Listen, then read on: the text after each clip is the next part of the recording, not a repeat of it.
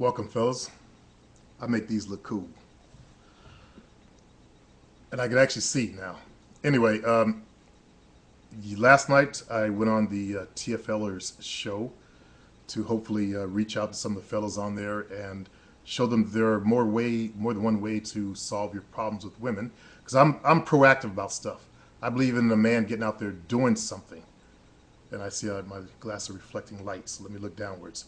So I believe in a man being proactive about his life, and that's the difference between their movement and ours. Uh, I started talking to Bill to see what they're about. I learned from Dwayne, I believe his name was Dwayne, what the movement was about a long time ago, but it was good to hear from the originators' thoughts on the whole thing too. Um, they're not that far off from the page we're on, fellas. That's what I kind of noticed when I was listening to Dwayne's stuff. That they're not that far off in their beliefs. Uh, and talking to Bill, he's aware of the New World. You guys know who I'm talking about. Their influence on society. Unfortunately, we don't live in a perfect world, and I notice a lot of the members, they're angry because we don't live in a perfect world. And I was trying to make some of the members aware that, um, unfortunately, it's a marketing thing out there. You got to learn how to market yourself. So what? It's not fair. So what? Hot guys get laid easily. You know, I just like I told them. So what? I'm gonna go get mine though. I had a lot of fun in the game, and I explained to them how I was competing in the white yuppie world, and I faced a lot of rejection out there. You guys know that I got girls pulled away from me and scolded for dancing with a black guy more than once. It wasn't just one single time, and they were pulled like left and right all the time. And this was because this is the '80s, so it was different back then. Black folks weren't that considered that cool back then, and it's only because of certain actors, that we become more of a cooler race, I guess. But we're still, as a race, we're still the least desired. So uh, a lot of black fellas face a lot of issues out there in the game. And there was a couple of black fellas on the show. One was that guy that walks around in the dark that films himself, ranting and stuff. And I talked to him, and I talked to another young brother and a couple other people. And I could see that, like one brother, I guess he was hurt by a woman, and that's their way of dealing with it. See, I'm different. And these males, I could see that they got that whole programming thing. The people in charge of the planet, they don't want males being proactive, okay? They don't want males being aggressive. The eventual goal is for us to become a sexless society. And I've heard and learned that more than once, okay? So to stop the breeding between people and breed us down to 500 million, there's too many people on the planet to them, and they don't want the lesser, what they call the lesser races around, and all that kind of nonsense. It's stupid that one little group of people, and they're not even that many of them, can have such a devastating effect on all of us, to the point where we have males that will not go out and fight. Okay, uh, more more feminization of males has occurred on the planet, so that we have a race of males that, not just speaking of this TFL fellows, but all males on the planet. We have a race of males who lack that initial aggressiveness that males have. And I can see that can be a good thing, because you could lead it to lesser wars, because that's what causes, stupidity stuff. Power groups fighting within each other. And then you got the top masters playing each one like puppets. They don't give a damn about the countries, what country you're from. To them, it's the whole world, okay? They don't care if you're Russian, Chinese, or whatever. Their goal is to control the whole world. And if you don't believe in that stuff, you're one dumb motherfucker.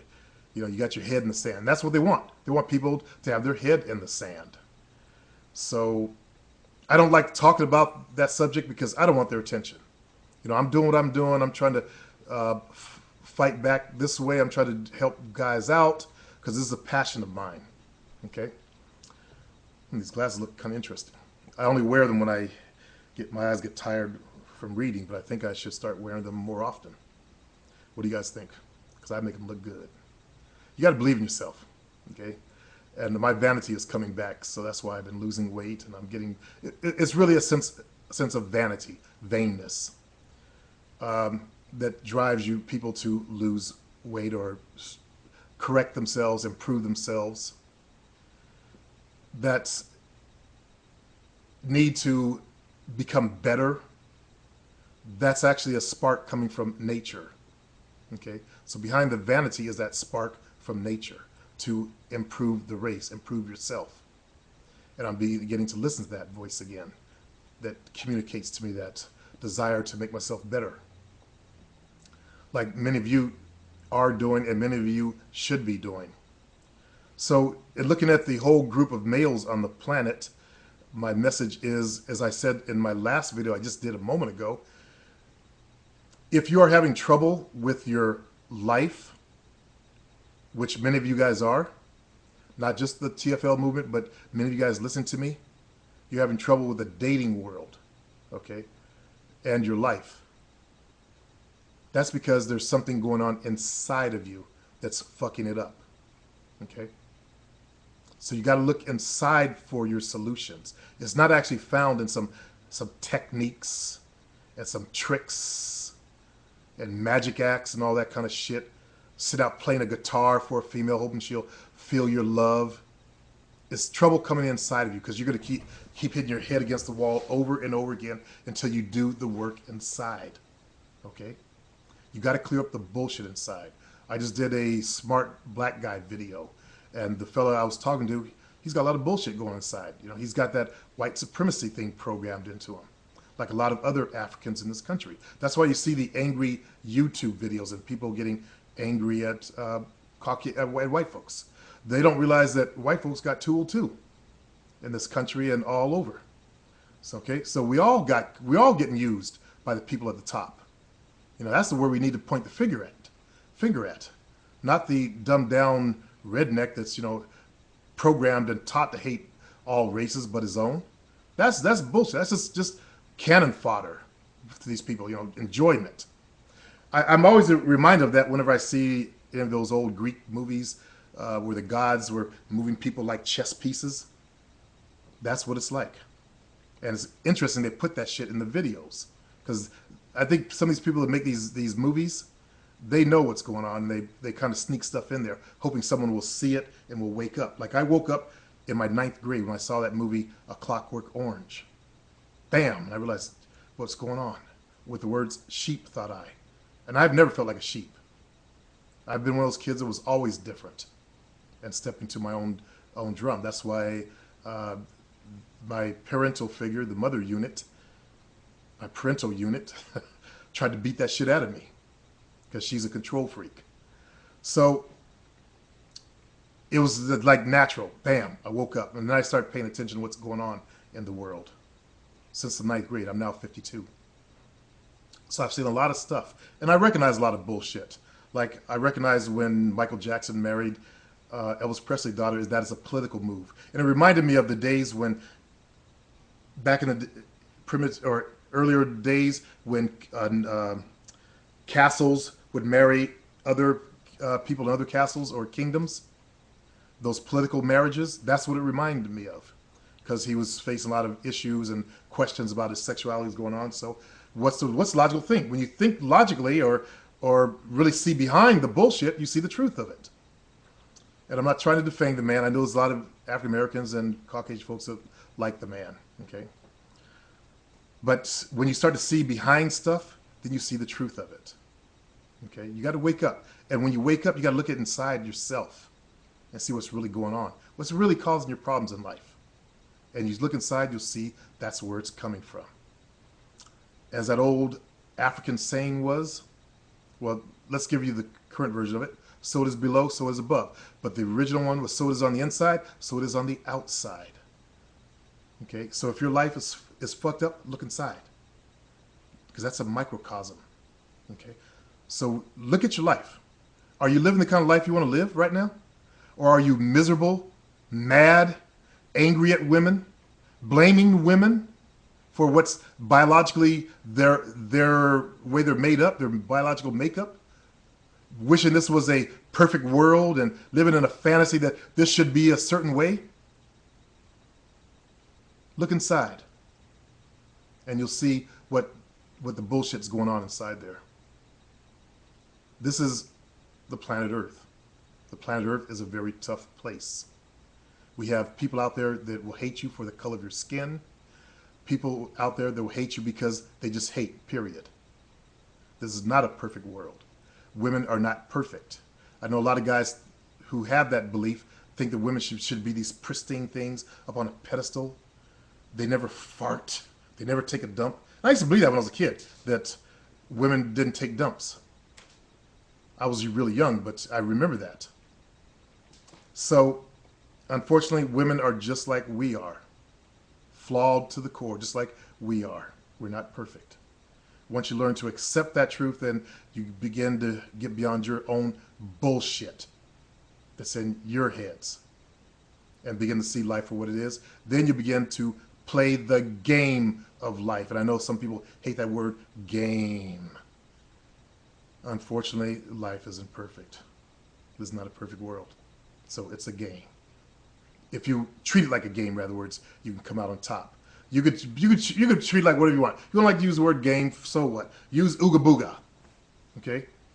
Use Ooga Booga. If you want to play the Ooga Booga, or if you want to participate in the Ooga Booga, then do so.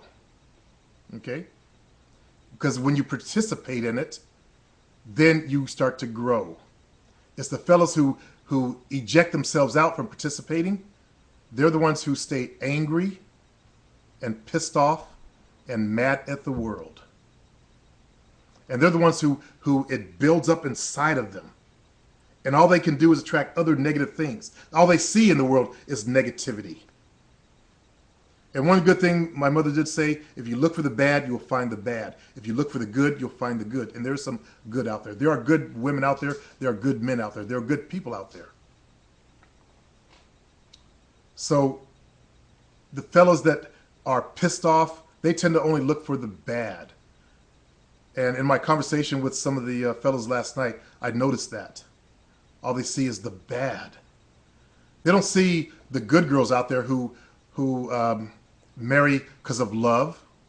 All they see is the women that cheat on their husbands eventually and reject their men. But what they don't see is what went on in the relationship. Men, we tend to get lazy after a relationship and stop doing the things that it takes to keep a healthy relationship going. And so do women. So the fault can be on both sides. Okay? Because needs aren't getting met. People start getting resentful on both sides. It takes two to tangle. We can't just blame women. That's male-centeredness. And I always equate that to religious organizations, you know, because they're very male-centered. In Catholicism, at one time, I don't know if it's changed. I don't think it's changed, but you couldn't be a female and be a priest. That's why a lot of women went to other organizations so they could become priests. Like Mary Magdalene is believed to have actually been an apostle, and I believe the Catholic Church did apologize or did put something out to that effect.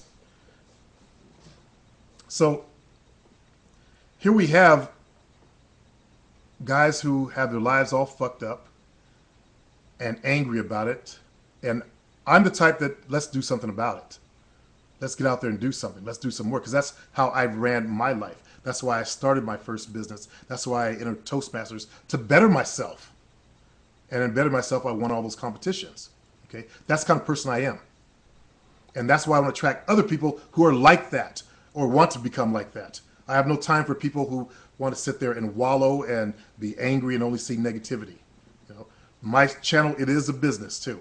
So I'm going to run it like a business. If you have negative stuff to say, I'm going to eject you from the group and only look at the positive. Call that weak or whatever you want to, but that's how it works in business. So it's not a perfect world, and I'm not a perfect business, but I'm still trying. And I will keep on trying, brothers. Peace out.